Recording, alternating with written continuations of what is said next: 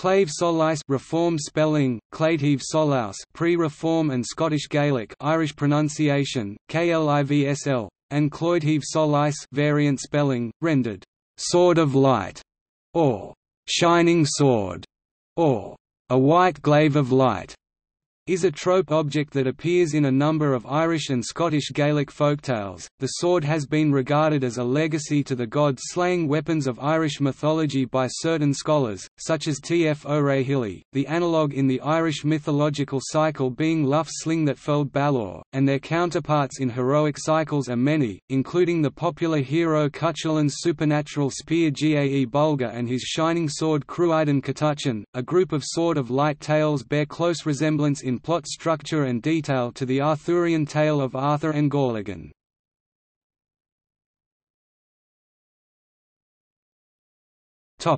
Overview. The folk tales featuring the Claidheave Solaus typically compels the hero to perform 3 sets of tasks, aided by helpers, who may be a servant woman, helpful animal companions, or some other supernatural being.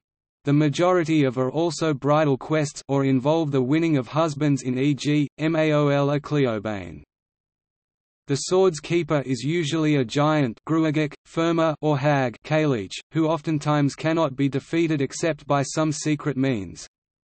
Thus the hero or helper may resort to the Sword of Light as the only effective weapon against this enemy. But often the sword is not enough, and the supernatural enemy has to be attacked on a single vulnerable spot on his body. The weak spot, moreover, may be an external soul concealed somewhere in the world at large, inside animals, etc., and in the case of the young king of Esed Rua, this soul is encased within a nested series of animals. The crucial secret to the hero's success is typically revealed by a woman, i.e., his would-be bride or the damsel in distress, the woman servant held captive by giants, etc. And even when the secret's revealant is an animal, she may in fact be a human transformed into beast, e.g. the great grey cat in The Widow and Her Daughters. The secret about women is a theme born in the title, The Shining Sword and the Knowledge of the Cause of the One Story About Women. Considered an essential part of the original Irish story according to G. L. Kittredge's stemma of texts, even though the woman part is lacking, i.e. lost, in some variants, such as Kennedy's Fios Fathan Aon Seal, perfect narrative of the unique story. The news of the death of Anshgaliacht, which occurs as a quest in another version, is also a corruption of this. This reconstruction was made by G. L. Kittredge, who examines a groups of Sword of Light folktales cognate to Arthur and Gorlagon which he edited. A more familiar Arthurian tale which embeds the quest of, "What is it that women most desire?" is the wedding of Sir Gawain and Dame Ragnell.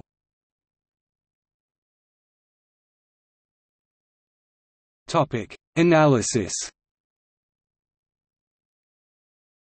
Kittredge analyzes his group of Irish folktales to consist of layers of elements, namely a frame story which binds the quest for the cause of the one story about women, with the werewolf's tale type. To this is attached the quest for the Sword of Light and a large interpolation he calls the defense of the child type tale. The defense of the child tale portion is in itself a composite according to Kittredge, composed of a faithful dog tale and what he calls are the hand and the child type tale.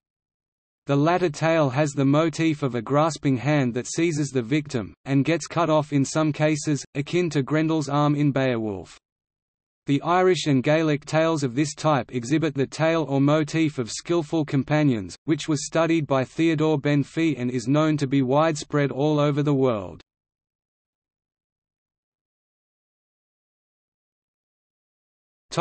Irish folktales. See under #primary sources for bibliography of the compilations. Kittredge's sigla are given in boldface. The Story of the Scollag's Son from Muskerry, Clvhic Scolloiga. Kennedy 1866, pp. 255 k. Fios Fath and Aon Seal. Perfect Narrative of the Unique Story, Kennedy 1866, pp. 266. Each tra éireann scollóig agus éireann in Gruagach Rua, Adventure of the Scollog and the Red Gruagach. O'Brien 1889, Gaelic Journal 4, pp. 7–9, 26–28, 35–37 The Weaver's Son and the Giant of the White Hill. Curtin 1890, pp. 64–77. Here the Sword of Sharpness. The 13th Son of the King of Erin. Curtin 1890, pp. 157–174. Moraha, Brian Moore, son of the High King of Erin, from the Well of Enchantments of Bin Eden. Larmony 1893, pp. 10–30 L. Simon and Margaret. Larmony 1893, pp. 130–138. Beauty of the World. Larmony 1893, pp. 155–167. The King Who Had 12 Sons. Larmony 1893, pp. 196–210. Cud, Cad, and Macard. Curtin 1894, pp. 198–222. Cold Feet and Queen of Lonesome Island. Curtin 1894, pp. 242–261. Art and Balor Baimnech. Curtin 1894, pp. 312–334. C1. Smallhead and the King's Sons. Jacobs 1894, pp. 80–96, number 39. Curtin, Contrib. Hero Tales of Ireland. New York Sun. The Shining Sword and the Knowledge of the Cause of the One Story About Women. Ofahata 1897, pp. 477–92 ZCP1. The Snow, Crow, and the Blood. McManus 1900, pp. 151–174. This tale closely parallels another collected by Hyde entitled, Mac Rig Éireann, the King of Ireland's Son, but in Hyde's version the hero's party obtains the Sword of the Three Edges, Cloidium na Trifeobar. An untitled tale of Finn's three sons by the Queen of Italy collected at Glenties in Donegal, Andrews 1919, pp. 91. And Claidheave Solaus. O'Coican 1927, Beloidias I, 1927, pp. 277–282. Scottish Gaelic folktales. The publication of Tales from the Highlands, Campbell 1860, Popular Tales of the West Highlands predate the Irish tales becoming available in print. The magic sword sometimes appearing under variant names such as the White Glaive of Light Scottish Gaelic, and Claidheave Giel Solaus. The Young King of Esed Rua Campbell 1860, Volume 1, pp.1, No. 1 Winking Face, Widow's Son Campbell 1860, Volume 1, pp.47, No. 2, Second Variant Winking Face, Tale of Colonel Crovey Campbell 1860, Volume 1, pp.125, No. 6, Tale of Connell Campbell 1860, Volume 1, p.143, No. 7 Winking Face, Maol a Cleobane Campbell 1860, Volume 1, pp.251, No. 17 Winking Face, The Widow and Her Daughters Campbell 1860, Volume 2, pp.265, No. 41, Second Variant Winking Face, Mac Ian de Reach Campbell 1860, Volume 2, pp.328, No. 46, and Sionic, The Fox. Campbell 1860, Volume 2, pp.353, No. 46, Fourth Variant Winking Face, The History of Kitty Ill Pretz Bruford and MacDonald 1994, pp. 185–190, no. 21.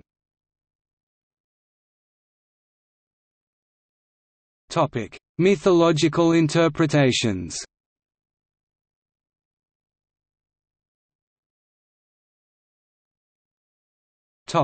As a mythological sword.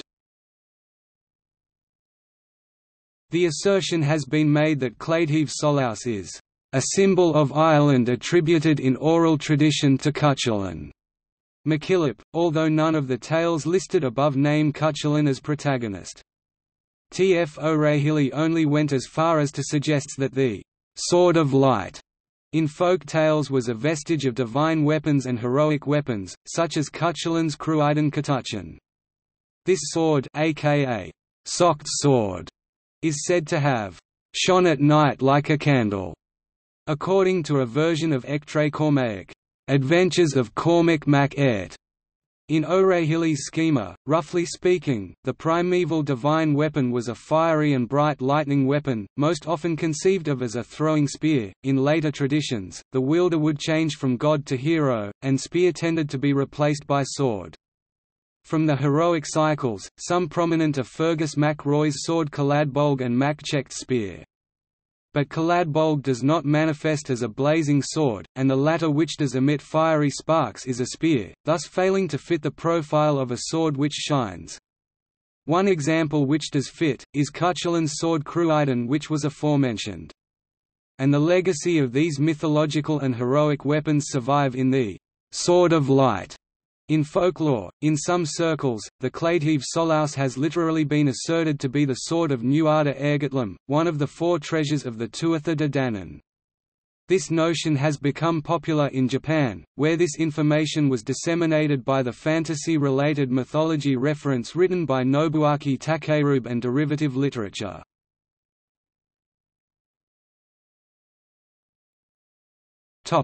Connection to other swords. Unsurprisingly, some have seen parallels with this to Excalibur, due to some of the descriptions regarding how it shone. When Excalibur was first drawn, in the first battle testing King Arthur's sovereignty, its blade blinded his enemies. Thomas Mallory writes, "Then he drew his sword Excalibur, but it was so bright in his enemy's eyne that it gaf light like 30 torches."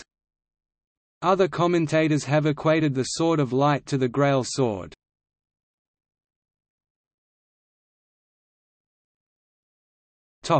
Popular culture.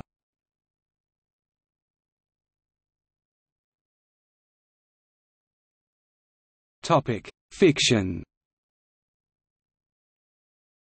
In fiction, Nuada's sword is referred to as the Claim Solis, the Sword of Light, Book of Conquests 1978, the Silver Arm 1981, and Erin Saga 1985 by artist Jim Fitzpatrick, where it is described as a rune-engraven sword. According to Takeirub's reference book, Nuada wore a shining sword called the Claim Solis, phoneticized Clau Solis, fiery sword, sword of light. The Claim Solis was a magic sword, engraven with spells, and reputedly an undefeatable sword such that once unsheathed, no one could escape its blows. It also was one of the 4 treasures of Erin brought from the mystical Isle of Findias in the north.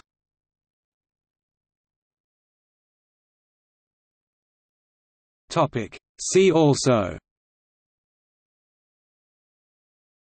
Lug spear, Lewin of Selcher, Irish mythology in popular culture.